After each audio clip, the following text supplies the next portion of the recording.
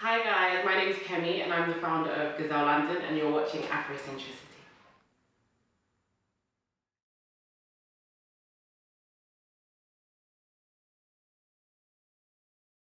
I was born in London and I guess the first time I went back to Africa, specifically Nigeria, was when I was 15 years old. At that point, it was the first time I'd been there before and it was quite a contrast to what I'd seen in the UK. And I went off and on between 15 and 21. And in between that, I did my undergrad, I did my postgrad, and I worked for some great companies. Some of them were all ones like ITV, and then I later worked for Time Out magazine. But I got a bit ill around 2013, 2014. And so I took some time out and I decided to do some traveling. And that's when I really got to see what Africa was like and what it had to offer. Since then, I have seen so many different cultures that are not just relevant to Nigeria, but are relevant to all different countries across Africa. And I guess the vibrancy, the colour and the cultures that I've seen inspired me to start my own business.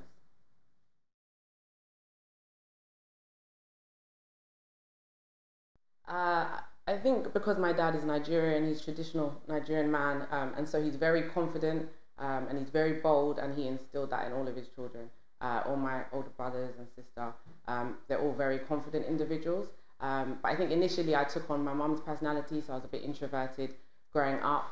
But then having kind of, like I said, travelled and seen the African continent and seen how confident everyone was, not necessarily in the loud and gregarious way that some Nigerians can be, but also in a calm and kind of quiet way as well. I realised that I needed to be more confident in the way that I was living my life. So, yeah.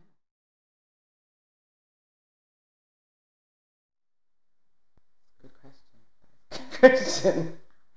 I think, Gazelle London was like super organic. So whenever anyone asks me how it started, I always find it really hard to answer. I would say, like I said, I did quite a bit of traveling on the continent, and for me, I've been journaling since I was about 7 years old, and because I was quite introverted, it gave me a lot of reflective time and a lot of clarity, and I would use kind of my journals to write my dreams, my visions, and it just helped me achieve so many goals in my life. So I guess the traveling paired with my love for writing and reflection just kind of came together, and it formed Gazelle London, and I didn't expect it to gain some of the support it did, but I'm really thankful that it has.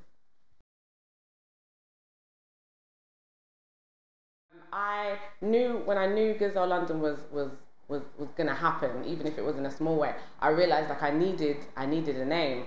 And with me, I'm very creative, so I'm usually very good at coming up with stuff like names, but I couldn't find one. And at that time, I had the manufacturer that I was working with was like, yeah, so, we need your logo. And at that point, I got on my knees and I said, God, I need a name. So I said, God, I'm going to open the Bible, and whatever name my eyes land on, I'm going to choose. So I opened the Bible and it landed on Gazelle.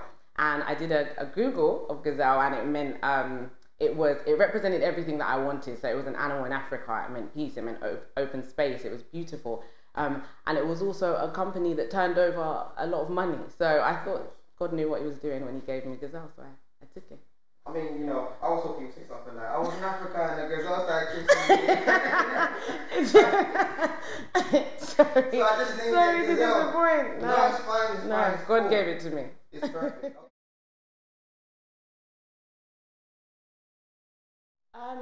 I think, Western society has got extremely diverse. It's been extremely diverse for a while, but not necessarily with influences from Africa. So growing up, there were influences from the Caribbean and other places around the world, China, etc. And there just hasn't been an African stamp the way it is now. But I think kind of with the Afrobeats era and all of that kind of stuff coming up, it's really given scope for companies like mine to kind of feel confident in putting themselves out there and I guess connecting with people. I think it's a time when people are very ready to embrace their culture and embrace other cultures. So companies like Gazelle London aren't just attractive to other Africans, but just to people worldwide.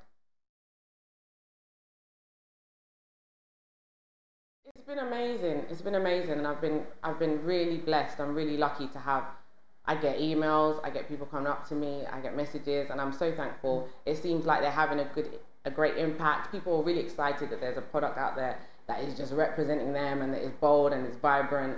And I think the whole, like you were saying, the whole Afro movement anyway is more than just a brand or a product. It's like, it's a lifestyle. So it's fashion, it's music, it's everything. And I think people are ready to kind of embody that. And so I hope that my journals kind of encourage people to live boldly, and I'm really thankful that they love them.